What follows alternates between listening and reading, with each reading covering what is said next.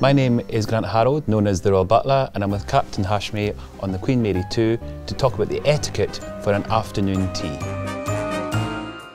Captain, I'm really interested about your hat, because obviously you're holding it, and is that to do with the etiquette about gentlemen taking the hat off when you go indoors? Is it the same on a ship? It probably originates from that, but Merchant Navy and in fact Royal Navy etiquette does dictate that the master or the officer would only wear the cap outdoors on deck.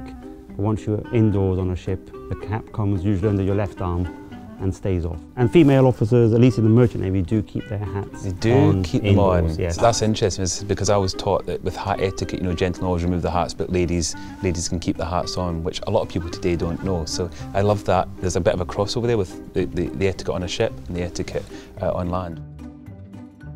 So Captain, the first thing we're going to do is our napkin etiquette. I normally leave mine in half and place it on my lap. When you have the larger napkins, it's always said that the crease for the gentlemen is towards them, and for the ladies the crease is away, so that the ladies can pick up a corner, they can dab, and then when they place it back down, it conceals the lipstick and any crumbs. If you had lipstick on, which obviously we don't.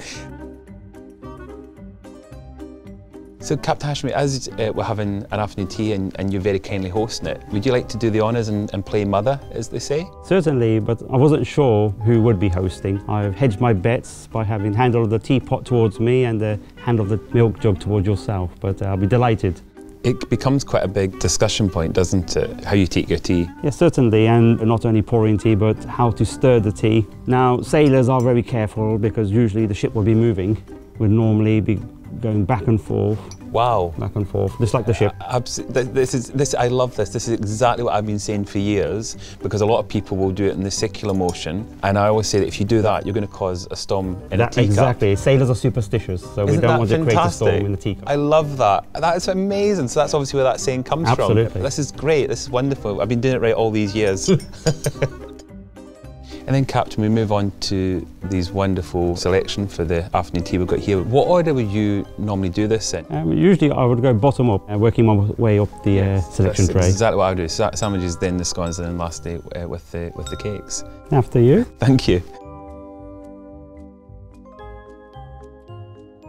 So Captain, now we move on to the scones. So very soon you're going to reveal my decades-old conundrum, whether it's jam or cream first. Do you know, it's funny, it's one of the biggest debates. My question to you is, Captain, what do you do? Do you do cream or jam first? Well, I'm going to upset either Devon folk or the Cornish folk, but I've always gone, as a simple sailor, for jam first. So you do the Cornish way, where you put the cream on top. I prefer to do it the Devon way, where I like to put my cream first and then my jam. I can only assume, Captain, that when you have your breakfast and you have your toast, you put your butter on top of your jam. Yes, that's how I win the argument every time. Captain, thank you for inviting me on Cunard's Queen Mary 2. This has been a wonderful afternoon tea. In fact, can I say even a little bit royal, with all this royal portraits and paintings and memorabilia around us. I feel a bit nostalgic as well today, so thank you for this amazing experience. It's a pleasure having you on the Queen Mary 2, and look forward to sailing with us again in the near future. Chin chin. Chin chin.